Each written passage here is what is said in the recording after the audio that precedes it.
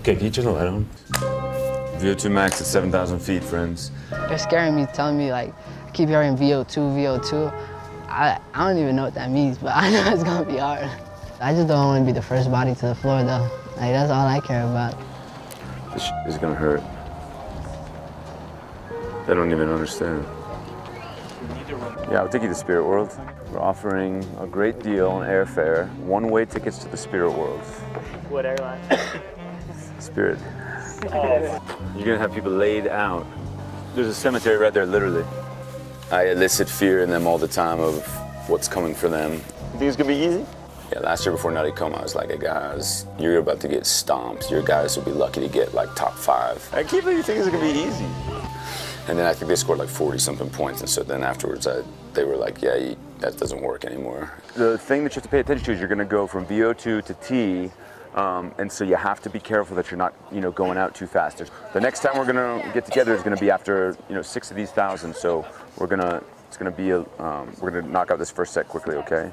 Luis, Abdihamid, Ryan, and T-Day, 68s on the VO2, 74s on the T. But this is so exciting, man. This is the type of workouts we look forward to. Is there a race today in Notre Dame or something like that? See, we're having our own race here in Flagstaff at 7,000 feet.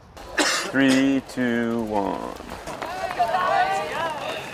Yeah, I think this time is like the first time we really try and run a pace that we'll run on a cross-country course. I think just take it one rep at a time is the biggest thing. Because the first couple will feel like, oh, there's no way I'm going to be able to make it through this. But mostly that's just a shock to the system because of the pace. Right now they just realize what's coming. Right this second. Hey, watch out for this. This is the white bracelet I got everyone for the team. So it means clarity and wisdom. It's going to be our first workout, everybody rocking this. Every time we're running, you just look down and you remember your teammates. We're going together, we're going together, we're going together.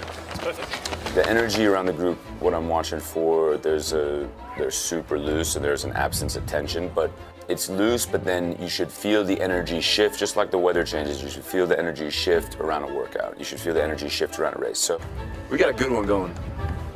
Like the way like storm cell comes in around like a workout is, it's excited and it's confident. Yeah, that's 68-4. Way to hit that, Rafi. Nice, George. Nice, Drew. Nice check. Some of those guys haven't run VO2 up here, ever. That's good, fellas. First 2 aren't breathing like VO2. Yeah, night-night. Go to sleep. Go to sleep. That's the thing. It's not the volume, it's not the intensity, it's the volume of the intensity. You're strong. You could do this all day. That's fine, Ryan. That's fine right there. 3, 2, 1. Let's get this one.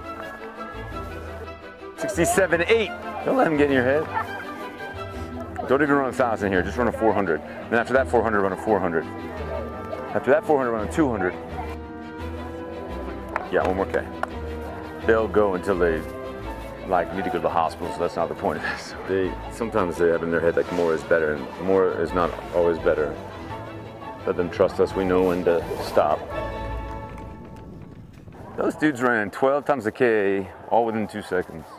Yeah. 247, 249. Not good. It was never that bad. Really? I don't think so. No. I thought it'd be harder. No, but it's because you gassed it up. That's why it wasn't hard. I could tell. All their faces. Actually, everyone looks so smooth all the way through.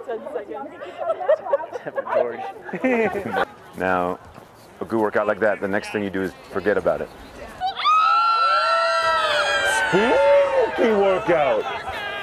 It wasn't death like he was playing it out to be, but super fun. So yeah, I'm super happy with how it went.